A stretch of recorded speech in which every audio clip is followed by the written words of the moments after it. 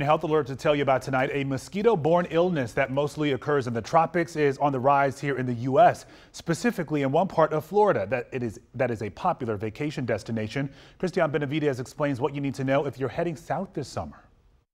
Omar Sanchez and Yoel Gutierrez, co-owners of Mosquito Joe in Miami, say it's getting busy.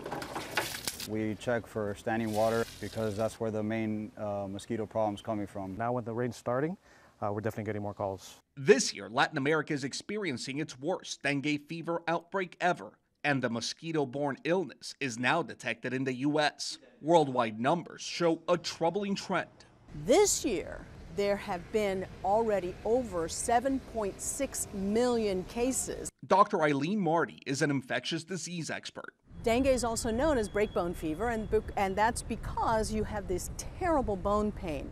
You can also have pain behind your eyes. You can have nausea. Most people with dengue are asymptomatic, but some develop severe disease that can turn deadly. This is highest risk for children.